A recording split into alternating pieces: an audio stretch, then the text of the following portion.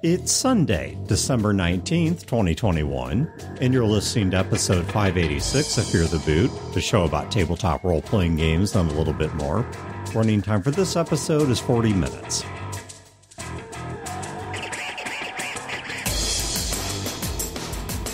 Welcome to Fear the Boot. My name is Dan. This is Wayne. And my name is Chad.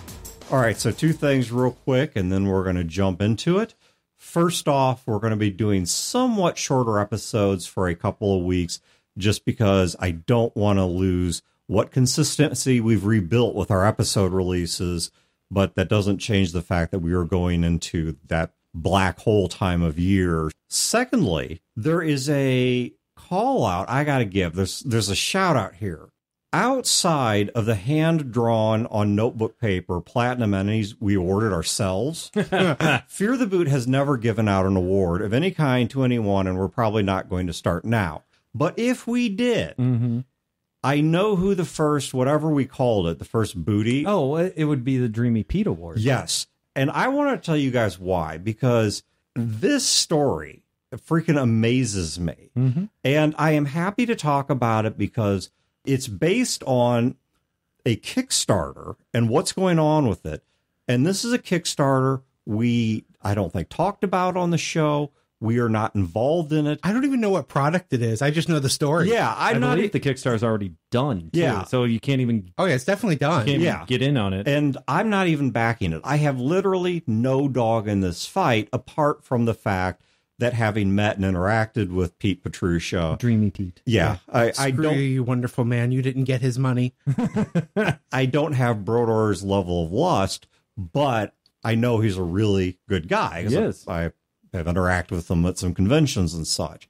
So right now, it may shock some of you to find out there's this disease going around the globe and all these economic issues, and that has messed up a lot of industries. Probably one of the bigger, more noticeable ones being shipping.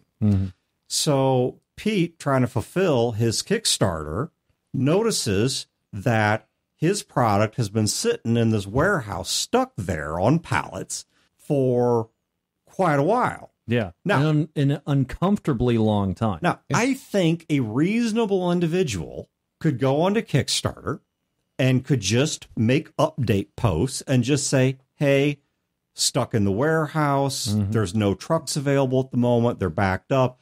Everyone knows what's going on in terms, once again, world economy and all these crazy things. The moment it frees up, we're sending it out. Right. And perfectly reasonable. And I cannot imagine any decent, reasonable human being would have had a problem with that. So Pete could have done that, but he didn't. Instead, he's like, you know what? I don't like the fact that this is going on. So the dude runs out, rents his own truck. Like, I don't know where he got it. It was like a U-Haul or something.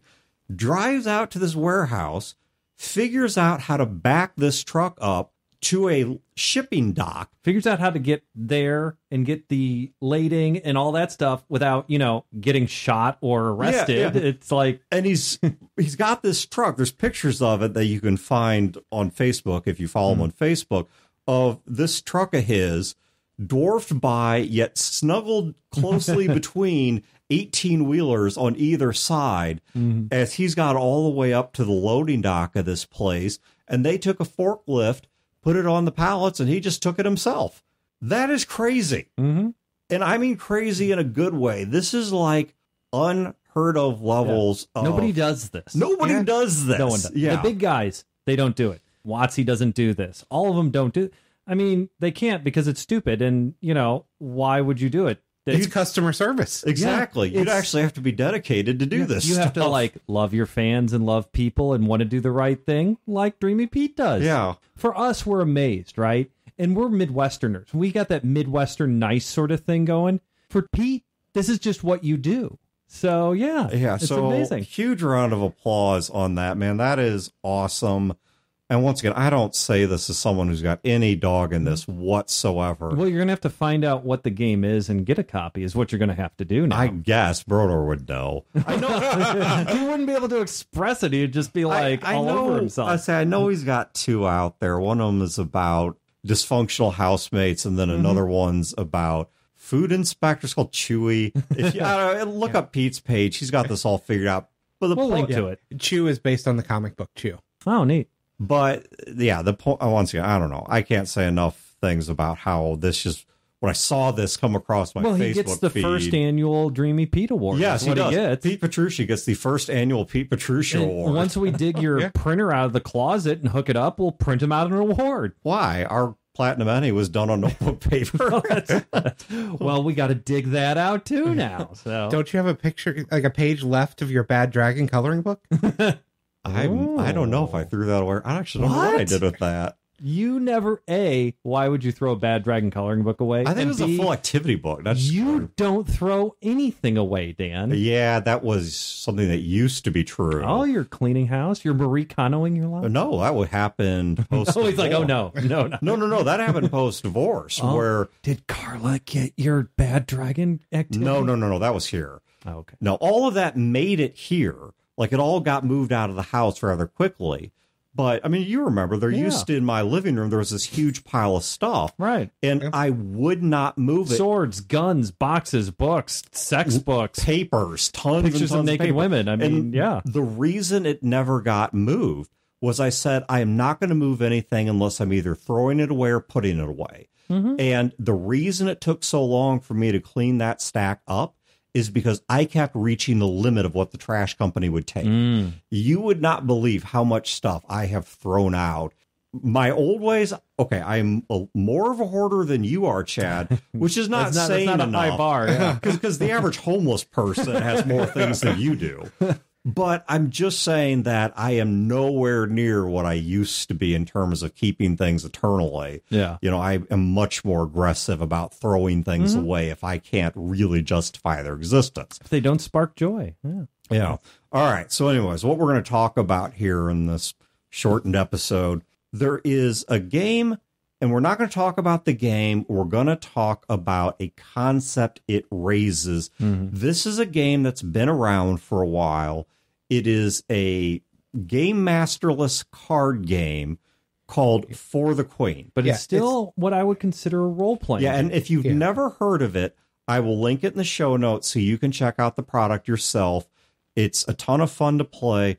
Wayne, you said you figured out how to explain it in brief, so shoot. Yeah, I describe it as a storytelling card game where you go around the table pulling cards that ask you questions, and you are creating your role around that. The question could be, why do you love the queen? What was the last horrible thing the queen did to you? And that is the entire game. Yeah, and isn't there a general narrative that you're on a trip? Yeah, You're like, there's like 3 sentences of the realm is at war, has been at war for years. The queen is leading a diplomatic delegation to the enemy and enemy lands, and she is only taking you with her retinue, the people sitting around the table. And you keep going around until you draw the last card that says, the queen has been ambushed. Do you defend her? Yeah. And so you are building this emergent story off of the questions that are asked on these cards. Now, there's a lot we could dig into here. There are several things that we are not going to cover because they would require a lot more discussion. For example, game masterless systems. That's not what we're going to get into. A product review of For the Queen. Yeah, or whatever. It is really good, though, but yeah. But what I want to talk about is the fact that what this game demonstrates is a truth that we have observed at conventions and elsewhere, which is, number one, a story prompt or a story setup can lead to a whole lot of games. That a basic elevator pitch of a game, a lot of times people are real hesitant to reuse them. They say, well, I've done that idea before. But the way these games evolve, especially the less that you put in stone at the start of the game, are so different. And probably the easiest place we've seen this is at conventions, running the same plot for multiple groups across different slots at the convention. Love doing it because every time it will be drastically different because the people sitting in front of you are drastically different. Yeah, even with a home group. Honestly, even with the same group of people, I have done this with past groups where we have taken a game's elevator pitch, played it once, and it played out one way. And then people are like, you know what? I want to change up the character I'm playing and even some very early choices we made. And as long as you're not trying to just recreate the exact experience, you end up with a radically different story. That's the neat thing about For the Queen, too, because it really demonstrates that. We've played this game like 5 times, I think. Yeah. Same people, same setup, 5 times. Now, the Queen is because the Queen is a picture, right? There's not even any words on it. It's just There's nothing mechanically different about the Queen's picture. It's just something sitting there to give you an idea. Right. Yeah. And you could print a picture out of the Queen of England. Actually, one of the cards is the Queen of England, not a fantasy queen. But yeah, every time we've done it, it's been radically different. Like the first time we did it, we were surprised about how much we enjoyed the game. And then we were like, do you want to do it again? And we're like, yeah. Let's see if it's different. Yeah, like not another day. Right. We played it 2 times in a row. Back to back. Back to back. Not even like take a break, do something else. Literally, let's set this up again. I think what helps, and not just in For the Queen, but in any role-playing game where there's like this emergent narrative storyline, I find it happens a lot in games that are not crunchy, that don't have a lot of rules, to get in the way. Not to say that a lot of rules are bad or anything, but it comes from the role play. It comes from the storytelling. It comes from the people sitting around at the table telling the story of their character, and then additionally having input on other people's characters. Yeah. And so when you do it again, whatever you're doing, you can think of, well, man, that I had some really cool ideas that I wish we would have explored the first time. Let's explore those now. Or, man, that was really fun. I'm really glad I chose this character that was a complete bootlicker. Just a complete and total slime bootlicker. And I'm not going to do that this time. I'm going to play somebody who is totally the opposite, different. I'm going to play the rebel spy who, does whatever. Well, I played Quiet Year twice over the weekend. And one thing I find with both games that can come up in trying to do this with a role-playing game as well, both of those games have decks of cards, and as you're pulling them randomly, the same card could go to 2 different people 2 different times, and they will interpret the card and they'll answer it differently based on the play session you're in. Yeah. Same thing if you wanted to do this with a role-playing game, come at it with different characters. Yeah. Once you have a different character, you may be asked the exact same question and have a completely different answer, do something completely differently because it's not the same character. I think it helps that there are prompts in games like this or concepts like this, is that there's always some sort of prompt going on. So like take Lasers and Feelings, for example. You do something, any of the Powered by the Apocalypse type stuff, you roll and you succeed. Great. That's actually really boring. But it's great. You succeeded, the player's happy, you move on. There's not much meat on the bone to work with. You succeed, but there's a problem. Or you fail, what is the problem? It is those questions that kind of give you little nudges in direction.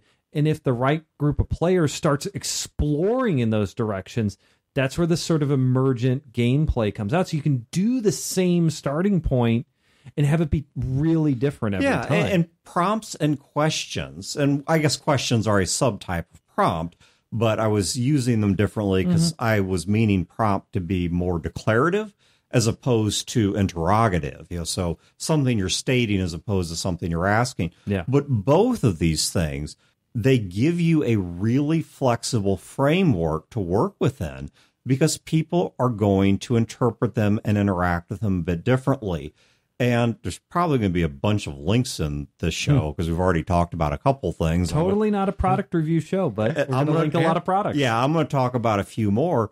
In the past, we talked about Rory story cubes. Yes. Which are these wonderful dice that all they have on them is different pictures that don't mean anything except what you want them to mean. Let's say you're playing For the Queen, and for some reason, instead of the cards using Rory story cubes, let's say you're playing D&D. You can totally do that. And the players have come to a town, and you just brain farted and don't know where you're going from here. You toss a couple of Rory story cubes, and all of a sudden you roll a picture of a liquid boiling in a vial or a flask, and a picture of a guy in a boat. Like, oh, okay, great. What am I going to do with this? Yeah. Well, okay, there's a ship in town, and the ship has a cargo that you see a whole lot of guards around. It's this barrel of some kind of liquid. What is it? Maybe you don't even know as a game master, but this is going to be enough to get the player's interest. And then as they get on board and start asking questions, you spitball, you make stuff up, throw another one of these dice. Maybe you just listen to their paranoid ramblings, and by there I mean that of the players, and you start off of that building some kind of story. You start adding detail to the story, which is kind of the opposite of the way I typically GM, but I'm going to assert that there is a particular virtue that the less you define, the more room you give for a novel and evolving story. Inspectors. Inspectors is another great example. And another link. The GM doesn't say what happens when you're successful. You do. And that means, let's say you're running inspectors for 4 people around the table. You've got 4 different people that are creating world elements for you. Yeah. I was saying that's the other part of this is the interrogatives or the questions, whether it's something like For the Queen or Inspectors or Blades in the Dark. You roll a success, and let's say it's a full success. Let's not even deal with it being tempered by a bit of failure. You just roll a straight success. Like, okay, what exactly did you do? Right. You went to stop this guy and you rolled a success. What exactly did you do? Did you knock him over? Did you get him all tied up in some kind of sleeper hold? Did you just get the weapon out of his hand? See, this is why normal, traditional, standard role-playing games are a little dull to me, because you have rules where your only interaction with the world through the rules is hitting something. You look at something like Inspectors or Blades or any of these other kind of like Fate, whatever. I want to stop him, and I roll, and I'm successful. Okay, well, how did you stop him? Well, in D&D, I hit him with my sword, or I tap this skill of command or taunt, and I stop him. Well, of course, I mean, basically that's the same thing. It's like a video game, right? Most video games, you're a guy and you have a gun, and your interaction with the world is pulling the trigger. Like, you see a plant, it's a weird looking plant. Looks different than all the other little plants in this alien forest I'm in. Wonder if I can interact with it or do something with it. Well, the only thing I can do is pull the trigger and shoot it. So I'm going to shoot it. Yeah. So now I'm a guy standing in the woods shooting a plant. And or maybe you have a use button. Yeah, maybe I'm rubbing my face on the plant, or maybe I take out a piece of equipment and I rub the piece of equipment on the plant. And I think that a lot of role-playing games that have a ton of real crunchy rules to them, very simulation-oriented games, people kind of portray them as, well, look at all this stuff you can do to this very exacting sense of reality. Everything is fair and defined exactly what you can do. And it's like, yeah, it's too defined. Yeah, we talked about it before, though. It's a case of the right tool for the right type of story. I don't want to play a mystery in Inspectors. Right. If I'm trying to discover something, I don't want to tell you what I'm supposed to be discovering in your mystery. Yeah, exactly. Yeah. Well, I say Inspectors is a mystery game, but it's a comedy mystery. It's not actually what I assume you're referring to is like a by the numbers Agatha Christie whodunit. I don't want to play like the type of mystery game I'm talking about is where there is a mystery and I'm trying to uncover it. For me, the enjoyment of that is discovering what that mystery is, not defining that mystery as a player. Yeah. And in Inspectors, when you're successful, you define, let's say I successfully pick the lock and open the box. I want to know what's in the box. But in Inspectors, to say Chad's running, he looks at me and says, okay, what was in the box? Right. Because that is an integral part of games like Inspectors. The game master is not supposed to come to the table knowing all this stuff with this huge amount of notes and whatnot. It is the players guiding it. And you're right, it works in some case, like a comedy sort of game like Inspectors where it's very zany, that works. But a good example, when I was doing The Quiet Year, things were going really normal. I knew that this was a game that could get out there. We had nothing really science fiction-y or supernatural or anything. So I discovered something. I discovered a dead cyborg body. there are now cyborgs in the world. Yep. Because as a player, I wanted to add a science fiction element to it. And when I run a fantasy D&D like game, I don't want my players introducing cyborgs. Right. Now, and believe me, I mean, you guys both know, I give players a huge latitude in defining stuff in the game, but I still don't want a cyborg magically appearing in my D&D game. Yeah, if I'm running Skies of Glass, I don't want a level 45 mage to walk around the corner. Right. Yeah, you know, what's kind of interesting about this is once play starts, people seem to have this real aversion to answering open-ended questions or to making their own story prompts, despite the fact that that is literally what the act of character creation is. Right. The very act of character creation is, this is who I am, this is where I came from, this is why I'm here. Traditional role-playing games have 2 golden boxes. You always talk about your golden box, which is your character sheet. Yeah. The other golden box is the game itself. The Dungeon Master, the Game Master's game, the story, the rules, that sort of thing. The larger box of the world is in its own golden box.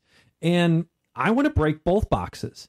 I want the players to break into my golden box of the world and to start adding their own stuff and starting to change it within the confines of the box. Again, I don't want a cyborg falling out of the sky because my players declared in my fantasy game. But I also want to break into the players' characters to start asking them hard questions, seeing how they feel about stuff, taking them out of their comfort zone, because that tension creates story. Sure. And again, I think it goes both ways, right? The player does not want whatever the hell the equivalent is of a cyborg in their fantasy game happening with their character either. Yeah. I think one of the things you can do to help people with that in a game, because I can imagine that one of the difficulties a lot of game masters are going to have is players are either too quiet, too reserved, or maybe simply too uncertain, too new to the hobby, whatever. And if you ask them a super open-ended question, they may not be prepared. I see that a lot in our Blades Ape. To jump out and say, I'm just going to take the reins and insert story here, or I'm just going to go ahead and start writing things into this, improvising my own sort of stuff. So how do you get these people off the bench? And I think one of the things you can do is something that Ryan Frederick described very well, and we had a whole episode dedicated to this, something else in the show notes, which is giving people options or a prompt that might have a little more actionable detail. Instead of, let's say, D&D game, instead of asking, why is your wizard here? Because that may kind of lock them up a bit. You could ask them something a little more specific, like, what types of things do you think would interest you in this town? Or what types of things would draw you to a town in general?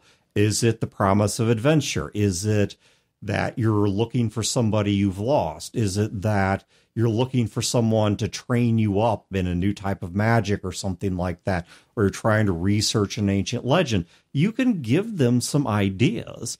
And as an extension of that, I think where you as a game master can help yourself is to make sure that if you're trying to run a game that is heavily driven by these questions and prompts, instead of writing your notes as a connect the dots series of, you know, this is what's in this room, and then here's the box text that describes what's in there, and here's what's there, and then the next room, and the next room, and the next room, or a plot that's out in the open but is written in an essentially linear manner like that. Write out some questions and prompts, but give yourself some things to work with. For example, let's keep going with D&D. Maybe don't define that the bad guy is an evil wizard who's secretly a dragon. Maybe come up with a couple of NPC ideas and have a question for yourself. Which of these are the characters treating in the worst way? Now you know who's about to become the bad guy. And that's not something you have to have defined in advance. I mean, yeah, you might have a few options or prompts, and then as you see how and why they abuse him or whatever the case is, you start to get some ideas. But write these questions out in advance. Have questions for your players. Describe to them that there's a large ship in harbor, and then ask them, have any of your characters been at sea before? Mm-hmm. If they sit there like knots on logs. As a chorus, they all like, no. Yeah. Like, well, fantastic. And that'd be great. I'd chase that. Why? Yeah. Did you not live near water? Are you afraid of boats? Are you afraid of water? It's not on my character sheet. No, and I will stress here, this is not going to work with every group. This is not going to work with all people. I realize some people are so passive. Mm-hmm. They so badly want to be spoon-fed. I was being aggressively passive. I wouldn't say passive-aggressive, but aggressively passive. Yeah. And for some people, this is going to be a non-starter. Right. The advice here is that if you have a group that's got at least some degree of imagination and proactivity, you can allow the story to grow from a not clearly defined path of events, as long as you have these questions, these ideas that pop up along the way. And another piece of advice I'd give too is that if you have a person who is on the more passive side and you're doing like some sort of prompting questions to kind of get a little bit more out of them, or maybe not even out of their character, just get them to engage with a little bit of your plot so that they give more, improv-y sort of stuff. If you have a passive player, ask your open-ended probing question, and they might not come back with it. They'd be like, well, have you ever been out to sea anymore? I don't know. Cool. No pressure. Think about it. Give me an answer in a few minutes. Think about, like, were your parents fishermen? Were you out in sea? Pirates? Anything you want. I'll come back to you in a few minutes. Yeah. Wayne, blah, blah, blah, blah, blah. And what you just did right there was I gave him a couple of prompts. You gave them a couple of prompts. You gave them a couple ideas. And they could say, well, maybe my parents were fishermen. Mm-hmm. So pirate fishermen. If they're completely blanked out. They killed moisture farmers. If they're completely just blanked out and can't think of anything, you've given them something they can potentially latch on to and move forward with. Trust me on this one. I speak from years of experience here. When you ask somebody like that in that situation a question, have you ever been out to sea? And they look at you and their eyes go wide and they're like, do not press the question. Do not say, well, have you? What do you think? Well, I noticed that you have fisherman parent lineage on your character. You got them. You sprung something on them. They're taking a step back. Yeah. If you keep pressure on them, you make it worse. Yeah. They're never going to answer you. And worse, when you try it again later on in a different game, it breaks trust. Yeah. Not in a bad, horrible way, like, slapping them in the face or something, but it puts them in an uncomfortable place, gives them an uncomfortable memory. Yeah. That's why you give them a couple prompts, say no pressure, think about it. I'll come back in a few minutes. You give them prompts, you tell them it's okay, and you set an expectation, and then you take 100% of the focus away from them and you put it on Wayne, because Wayne's your go-to guy. Wayne can help you with the rules. He's there with the improv, and he's always up for a plan. I've never been on a boat because I have this huge phobia of the water. Oh my God. And when I get on a boat, I'm afraid it's going to sink. Why would it sink? It's a phobia. It's a phobia. Don't you know how phobias work? No, tell me. Exactly. Because I'm the lazy Jim, and I just wanted to talk and burn up time until I can, kick these people out of my house. And that is something that if we go back to the model of For the Queen, we can draw on, is the questions on those cards are relatively narrow. Mm-hmm. Now, they're open-ended, but they're relatively narrow. For example, something like, what is it the Queen did to betray your trust? Yeah. Now, that's, on the one hand, an open-ended question, but it is not so open-ended that it's like... It's a pointed question. What's happened between you and the Queen? It's a very pointed question. It presupposes something. The Queen has done something. That's just a given. Yeah. And now, how did you feel about it? And what's neat about it is that if you get that question or that kind of question later in the game, if it's not the first card you draw, because if it's the first card you draw, how has the Queen betrayed you? Well, I guess I'm a person who hates the Queen now. I mean, that's the sort of the natural thought. But if you have a lineup of cards in front of you, you've been playing for like 20 minutes, you have like 5 cards in front of you, and it's all stuff like, good thing, the Queen helped me when she didn't have to. The queen saved my life. The queen was charitable to my family. Then you get, how did the queen betray you? Now, that's a fucking story. Now, let's go to a good old D&D game once again. You're sitting there in the tavern, and the guy walks up and says, I've got a job offer for you and plenty of coin to pay. All right, let's keep this as basic as we can get it. But it's Boblin the Goblin. You then start talking to the party and having a little bit of role play. Maybe at this point, you don't even know what's in the dungeon. All right, you just know there's a dungeon out there. And the guy says, well, this one's upset a lot of adventurers, so I got to know in advance. What are you guys afraid of? And not getting paid. And no, wait, that's what my enemies. Not getting paid? You just gave me a plot idea. Exactly. So now maybe this guy's going to stiff him on the payment. Well, not only did I give you a plot idea, I opened the door for you to knock my character down a peg. Yeah. Obviously, this guy needs that. So now he's going to go out into your character's going to go out into the middle of the wilderness where the dungeon's supposed to be, and all that's laying there is some random dude who's like, no, I'm just camping here. I don't know what's going on. And behind the GM screen, you're doing a bunch of rolls to pick pockets. Yeah. And the group ends up robbed and comes back and find out, no, there never was anyone legit in this town offering jobs. And his bag is not full of gold coins at all. Right. He's walking around running this scam on people from town to town. If they say something really hard ass, like, what are you afraid of? Nothing. Great. Every monster that requires a save versus fear is now in this dungeon. Right. We're going to teach you to be afraid of something. You're going to walk out of this dungeon with a fear of something and develop your character further. And I will say there are caveats to this too. So let's say you do have a really good group with deep, interesting, cool characters that have a lot of depth and emotion and stuff, and they are afraid of things, or they do want these challenges and that sort of stuff. It isn't just about money and I'm a hard ass. A complete stranger in a hood walks up to them in a seedy bar at a bad part of town, armed to the teeth, and says, what are you afraid of? Yeah. And it's just like, nothing, you incredible douche nozzle. I mean, it's like, yeah, that's what I'm afraid of telling strangers my fears. Right. It's like, I'm afraid of getting a disease from you, your bad breath. You're afraid of telling strangers your fears. Well, guess what? Now we're going to involve a whole lot of divination and mind reading and all kinds of other stuff. And my character is going to like start involving like just punching people. Random NPC walks up to him. Hey, would you like to buy? That's a question. Ugh, I know what happens with you guys. I'm taking him out before I say, oh no, I created another plot point for the GM to punish us. God, this game sucks. Where's my golden box? I'm going to close this out with a bit of reassurance and a bit of advice. All right. Though before I get to those, I want to just very quickly reemphasize something which, as with everything we talk about in this show, this is not a one-size-fits-all way to run your games. This is not the proper fun trademark. This is simply something that you ought to consider as a way of running games. Now, here's the bit of reassurance.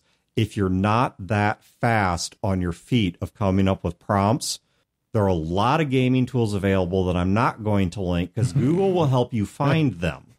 And we have a link to Google now. Great. And what I'm talking about is you go out to Google and type in something like random and then whatever you want, you will find that tool. I've been sitting there at a game and I'm just not feeling super creative. They walk into a location and I need a shopkeeper that's kind of interesting. Go on to Google, random personality quirks, enter. You will find a website where you can click a button that will give you 2, 3, 4, 5 at a time until you find something you can work with and you're ready to go. And if you've got your phone, your laptop, your tablet sitting there, you can do this pretty fast. My advice on that, though, is if you do that, set your phone to where it is unlocked so that you don't sit there entering codes in and that actually maybe have that page already pulled up Or note card this stuff or put it on pieces of paper. Oh, look, I got an email. Oh, it's... I say, or if you don't want to do that, fine. Pre-print out some of these things. Random character quirks, random this, random that, random names, and have them in some pieces of paper sitting in front of you or some note cards sitting in front of you. It's better than my idea of looking behind Chad's head at the bookshelf and just randomly picking things out of the books because he knows what's on his bookshelf. That's true. I played under a GM who did that. All of his Star Wars names were derived from things sitting on shelves. For example, Chad called me on that once when I gave the name of a character, and he turns around and picks up the book. For example, we once ran into a character, first, a very Star Warsy name, last name Har, first name Sieg, like S-E-E-G. It's like Sieg Har, right? He was looking at a box of cigars. Huh.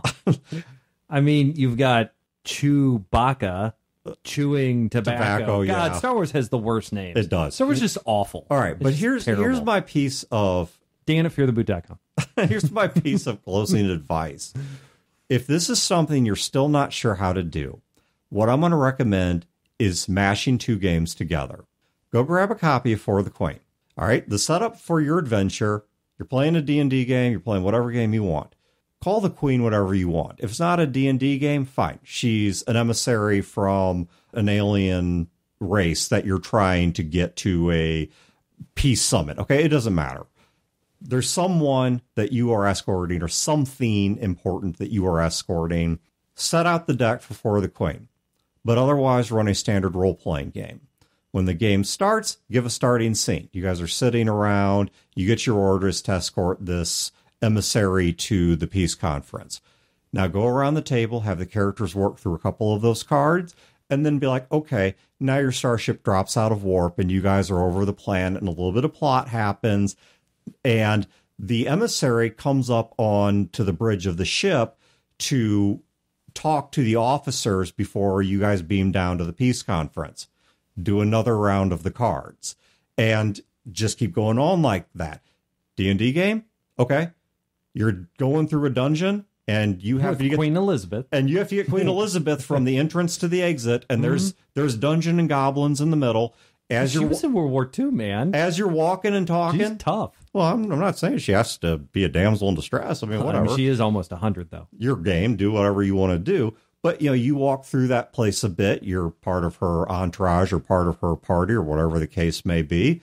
Answer a few of those questions during role play because she's talking to you guys or he's talking to you guys. It doesn't have to be a queen. You guys are conversing, go through a few of those cards. And then suddenly you have a room where you got to clear and loot goblins and orcs. And you take their shoes and then you move on to the next part. And there's a puzzle you got to do. And then beyond that, you guys... Does Queen Elizabeth help with the puzzle? Or does she just stately stand aloof from the Great question. Let's do a round of cards and see what we think after those cards come out. How has the Queen betrayed you? By not helping with the fucking puzzle, Queen Elizabeth. And you know what? That perfect. Yep. Beautiful. It's a modern game, and you have to get the band Queen to the concert. Nice. Yes. But they only speak in the royal we. Right. And Freddie Mercury's there, and he's a zombie. Uh-huh. Mm-hmm. But we shall play at Wimbledon. We shall be the undead. All right. So we do like fat bottom girls. Check the show notes for a buttload of links. And how many links do you think we'll have? Now you can't cheat, Dan, and go I'm ballparking. Like how many jelly beans are in the jar? 6 to 8. 6 to 8? Wayne? Wow. I'll go 7. I will say 15. Okay. These are potentially, obviously Dan could put in you're not. I will link what we said we're going to link and what makes sense to link. I will not skew the numbers up or down. So we'll see which one of us means wins. We have to link Google. I'm not linking Google. We said we were going to link Google. No, you said I was going to link Google. He's speaking in the royal we. There's no link to Google in the show notes. If we hit 14 and Google would have been 15, I'm going to be pissed. I'll grant you that. I will grant you that exception to the rule. If we hit 14, I will add Google 13, to make it 15. 13's fine. Yeah. 16 is right out. No, 14. Right. Yep. All right. So, as always, thank you guys for tuning in. He's a fair call. Have a great week and great games, and we will catch you next time. Yeah. This has been a production of Fear the Boot, copyright 2021. Listeners are free to use this episode in a non-commercial endeavor, so long as credit is provided to feartheboot.com. You can find previous episodes and other resources at feartheboot.com. If you wish to support this show and its related endeavors, you can do so at patreon.com/feartheboot.